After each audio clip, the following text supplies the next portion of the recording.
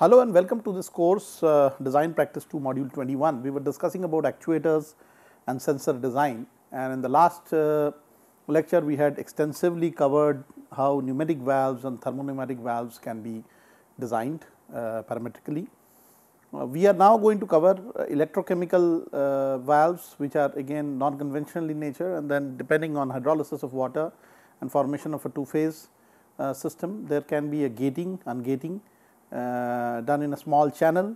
I think I had illustrated this example last class in the last slide, when we are talking about electrochemically being able to make these bubbles and controlling the rates at which this bubbles get formulated, so that there is a forward or a reverse push to this particular gating device, which gates this micro channel right here. So, the channel has an inlet side somewhere here, outlet side in this particular zone, and so you can actually control the flow in this manner, or alternately you can create again a two phase here with a with hydrolysis and creating hydrogen oxygen bubbles, which can actually block the flow going through this constriction here, so that there is again gating or valving. Typically these kind of valves are used very often for microflows, because obviously we are just talking about a gas bubble and the mechanical strength involved in the bubble as the basic force of the valving action in the particular channel. So, in context of that, I had given a design problem here, where we talk about determining the energy required for generating electrolysis based spherical bubble with an approximate diameter of 28 microns. The reaction that was there, the hydrolysis of water reaction, is given in this particular equation.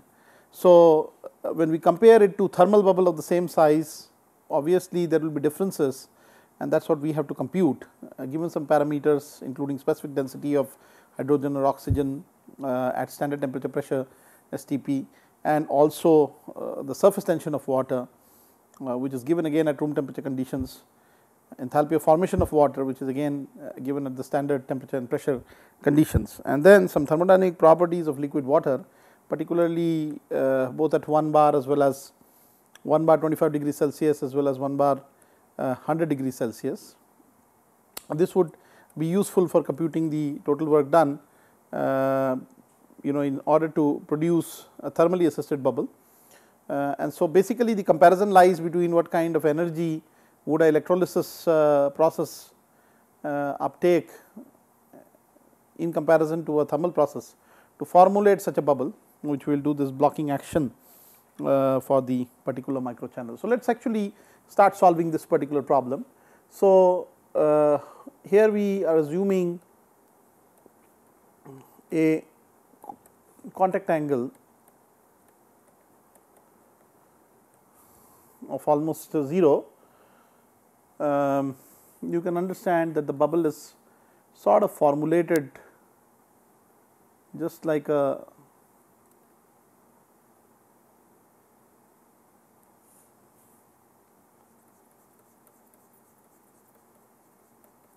cylinder of the same cross section as the channel in which it is in, and with that kind of a contact angle, we would like to calculate the pressure inside the bubble, at least the difference in pressure between the inside and the outside. Okay.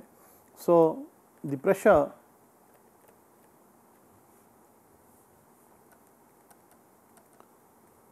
inside the bubble is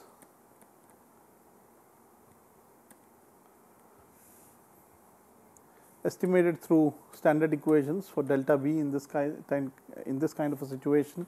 Delta V is twice sigma by R, sigma being the surface tension of the particular liquid water bubble interface.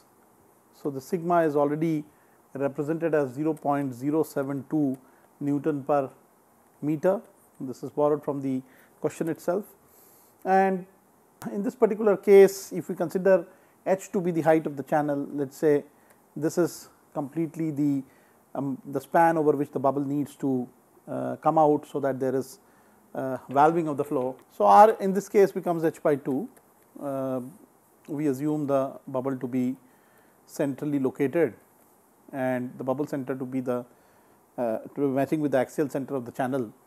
So, in this particular case then delta P is represented as twice times of sigma, which is 72 10 to the power of minus 3 divided by the height of the channel in this particular case of the, which is equal to the diameter of the bubble, is given as 28 microns. So, in this particular case the delta P can be 28 10 to the power of minus 6 meters times, again you have 2 here, okay, because obviously this whole h is 28 microns for the bubble to occupy the whole channel depth or channel size, and this is computed as 10 to the power of 5 pascals or approximately 1 bar for the bubble to hold. So, all properties are defined at 1 bar specific density, 1 bar pressure, and the specific density of the gas mixture, which formulates because of the hydrolysis process, need to be found out, so that we can do something to calculate the, already there is a enthalpy of the formation of water given as 285.83 kilojoule per mole. So, we want to calculate how much energy is needed, electrolytic energy is needed for formulation of this particular bubble. Okay. So, this is the enthalpy of formation. So, all the properties being defined at 1 bar,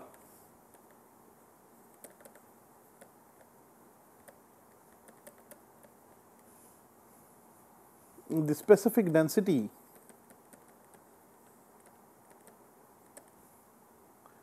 of the electrolysis gas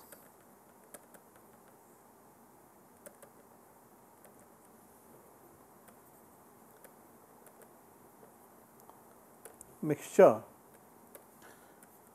can be defined as the rho mixture equals the density of oxygen plus twice the density of hydrogen divided by 3. So, this is a sort of an average density assuming the hydrolysis equation to generate both hydrogen and oxygen gases. This is a sort of a mixture density of both these in gaseous states. So, we can write this down as 1.429, which is the density of oxygen at the standard temperature pressure conditions. All the units are kg per meter cube, okay, plus twice the density of the hydrogen, which is written down as 0.08988 kg per meter cube divided by 3. So, this comes out to be, after calculations, 0.536 kg per meter cube. So, that is the average density of the mixture of gases, which is post electrophoresis, post electrolysis. And let us look at that. If this is the density of the mixture, we have a certain volume depending on what is the radius of the particular diameter. We should be able to calculate what is the mass of water that is needed to produce that kind of a bubble. Okay. So, the amount of water that is needed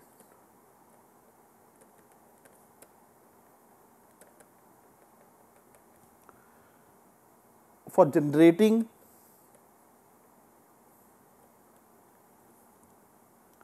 the bubble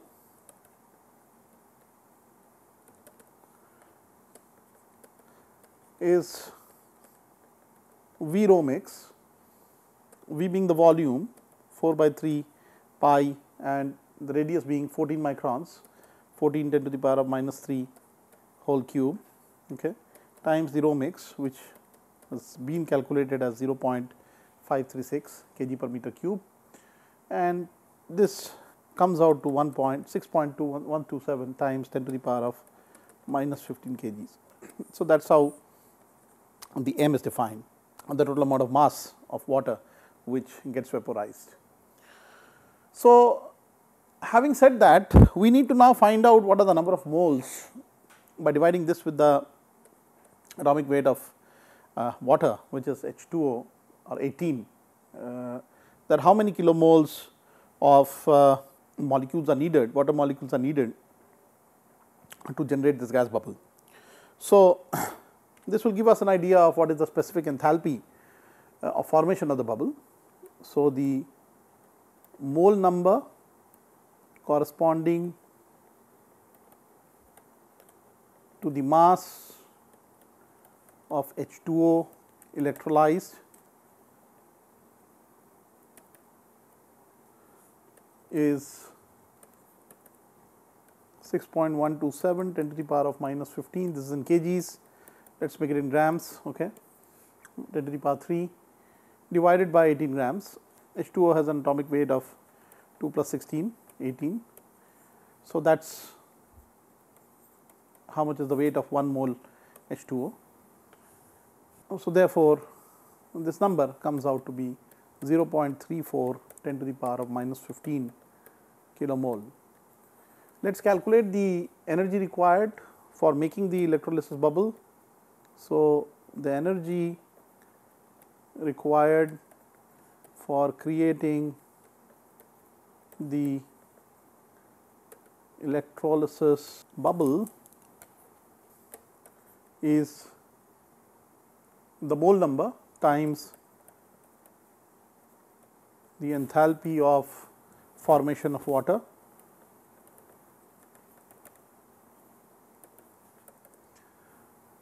So, that is 0.34 10 to the power of minus 15 times of 285.83 kilojoule per kilomole. This is the enthalpy of formation per kilomole, and this comes out to be 97.2 10 to the power of minus 12 joules. So much amount of energy is needed for electrolytically formulating the bubble in the particular channel. Now, let us look at the thermal generation or thermal aspect and what is the kind of energy needed for the thermal aspect, and then we will try to calculate some efficiencies, particularly the electrochemical bubble formation efficiency and the thermal bubble formation efficiency. So, let us suppose at the standard temperature pressure condition, the specific volume of water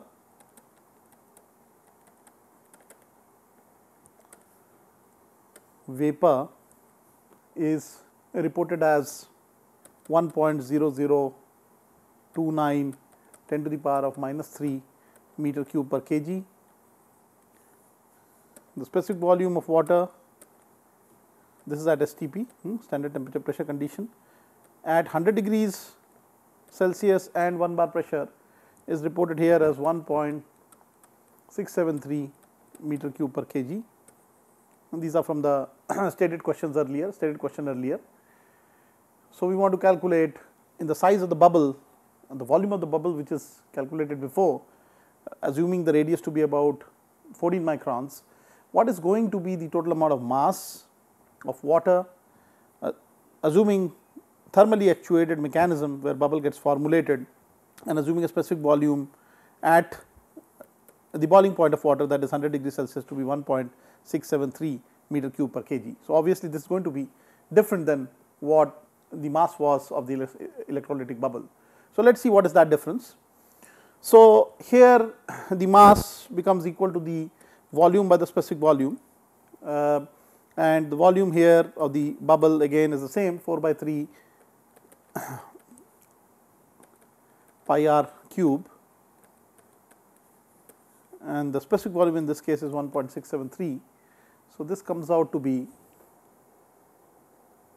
equal to 6.876 10 to the power of minus 15 kgs. So, this is somewhat different than what this other value was 6.127 10 to the power of minus 15, and that is because the mechanism of bubble formation is completely different. So, you can say that in the gaseous state, the energy storage is a little bit higher than what happened in the electrochemical case, and because of such a difference, there will be definitely a difference in the overall efficiency when we consider the expansion process and the bubble formation process. So, with this kind of a mass of the thermal bubble, okay, let us ignore all the other heat losses and let us compute what is the energy required for making such a thermal bubble.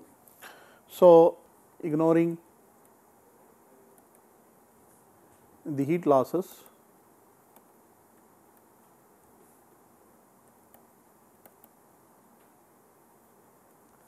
the energy required for making a thermal bubble is delta U thermal, which is equal to the mass m times of the internal energy at 100 degrees Celsius minus the internal energy at 25 degrees Celsius. So, obviously, the internal energies are different at both the temperatures, and you are going from the room temperature STP to 1 bar 100 degrees Celsius for the thermal bubble to be formulated. So, there is obviously going to be a difference in the internal energy because heat is being added to the system to formulate the gas state. And so, if we consider the mass that we calculated in the earlier equation through the specific volume term, that is 6.867 10 to the power of minus 15 kgs times, if I looked at U2 at 100 degrees Celsius has been given in the question as 2506.5 kilojoule per kg, I am sorry, kilojoule per kg, and U1 at 100 degrees Celsius has been given as 104.88 kilojoule per kg. So, I am going to just outlay these two numbers here, 2506.5 minus 104.88, and I am left with 1.64 times of 10 to the power minus 8 joules. This of course is a number in kilojoules, so we will just multiply it with 1000 to convert the equivalent joule number. So, this is what the thermal energy of the bubble would be when it gets formulated from 1 bar standard room temperature to 100 degrees Celsius 1 bar pressure. So, in both cases obviously an expansion work has been done because even if it is a boiling phenomena and generation of a vapor state, the bubble has to nucleate at some point and slowly expand to come to that 28 micron size. In the similar manner, in electrolysis as well, it has to nucleate at some center around the electrode, probably where the electrons are being pumped in, and grow in size eventually against the delta P pressure. So, some amount of work is needed to overcome that pressure and maintain the two phase condition so that the bubble can expand in size. So, let us look at that work done in this particular case. And so, if I looked at in both the cases, that is the thermal and the electrolytic case, the expansion work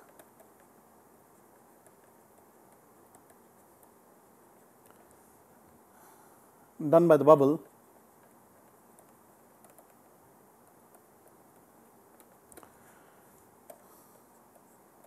so it can be written as again the integral PdV, where P is really the pressure difference across which the bubble is expanding, and you know that that pressure difference delta P is already represented as a function of the bubble radius. So, more is the radius, lesser would be the delta P and vice versa, and it is also dependent on the surface tension. So, in this particular problem, if we assume the bubble to nucleate as a spherical bubble and formulate generally a zero contact angle overall occupancy within the channel, the spherical volume being 4 by 3 pi r cube, the dV in that particular case would be 4 pi r square dr. Okay. So, we want to just compute the W here by representing 2 sigma by r 4 pi r square dr integral, and r is obviously expanding from 0 to 14 microns. 14 microns is the final radius where the contact angle is almost 0. So, we are assuming that the contact angle is 0 as the bubble expands, and probably it may come from a flat electrode spanned over a certain length, which would generate this bubble from the electrode surface onwards.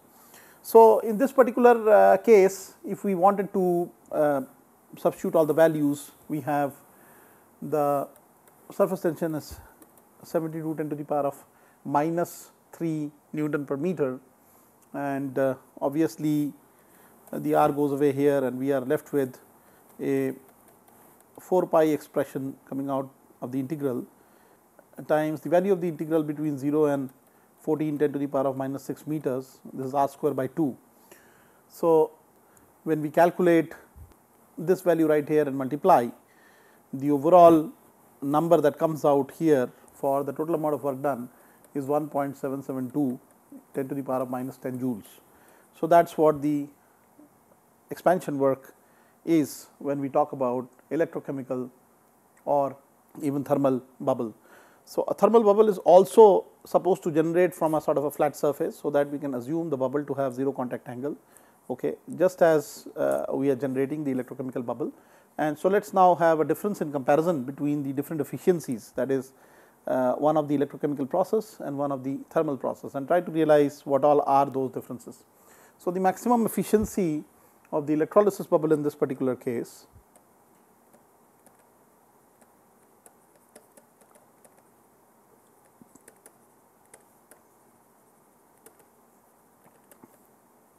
can be written down as,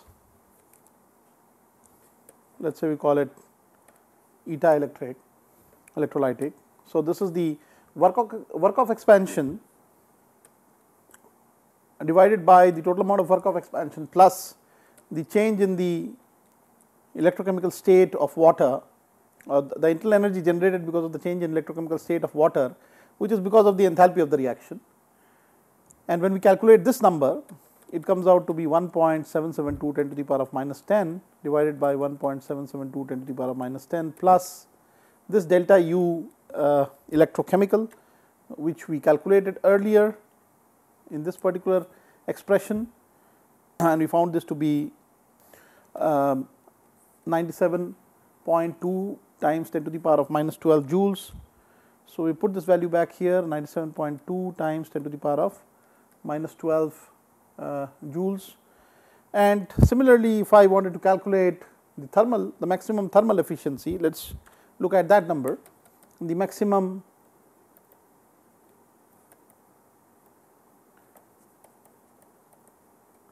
thermal efficiency of the thermal bubble. So, we have N thermal max is W by W plus delta U thermal. Again, in this case, the work of expansion being same, the only difference which would happen is what amount of thermal energy is being generated, and that value has again been recorded here as 1.64 10 to the power of minus 8 joule. So, 1.64 10 to the power of minus 8 joule, and if we compare these efficiency values, so the efficiency for the thermal case is computed as 0.51%, and that in the electrochemical case or electrolytic case is 64.59%. So, obviously, the electrochemical efficiency is more in comparison to the thermal efficiency. So, you can say eta electrochemical is quite high in comparison to the thermal efficiency.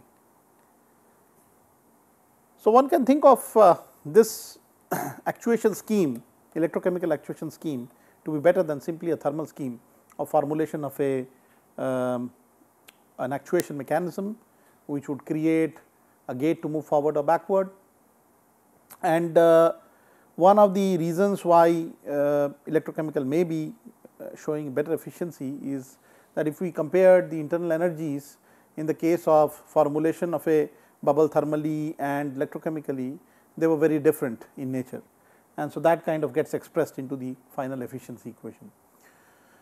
So, we will now try to go ahead and do some other kind of schemes for doing actuation. There is, for example, this capillary force valves which are again actuated through something called a electrostatic double layer based actuation mechanism. It is also otherwise known as electrocapillary effect or electrowetting effect, and it changes the surface tension between two immiscible conductive liquids or between solid surface and a liquid by varying their potential difference. So, the surface tension equation that is provided because of a change in the overall dual layer aspect, the electrostatic dual layer aspect, is given by sigma equals sigma 0 minus C by 2 V minus V 0 whole square. C is the capacitance per unit area of this particular spherical bubble, the cylindrical bubble, and particularly the capacitance of the double layer of charges. We can assume these ends to be lengthwise minuscule in comparison to the overall length of the bubble. V is the applied potential across the liquid interface. So, basically the difference in potential between both the electrodes, the positive and the negative electrodes, is V. Sigma 0 probably was the initial surface tension, and the sigma is the final surface tension when V potential is applied over and above V 0. So, as the potential is increased between both surfaces of the bubble, that is surface 1 and surface 2, obviously there is going to be a difference in the surface tension, and because of the difference in surface tension there would be migration, so that generally the bubble moves towards the lower surface tension. So, this is a way to sort of guide a bubble and actuate again valving through in microchannels, in microflows, through just creating a potential difference. There is also a thermocapillary effect which can be used sometimes to do actuation. It is caused by temperature dependence, just as you saw the charge dependence and change in surface tension. There can be a temperature difference across the profile of a bubble, and you know that as the temperature increases the surface tension decreases. Okay. So, it reflects a sort of the difference in the surface energy. So, at higher temperatures the molecules of the liquid would move faster, their attractive force becomes smaller, and vice versa. And because of such a difference in the surface tension, again there would be movement from the cold zone to the hot zone, and generally the bubble would try to move towards the hot zone because the surface tension is lower, and this pressure gradient would be good for actuating again a bubble in place, so that there can be obstruction of flow in a suitably designed actuator.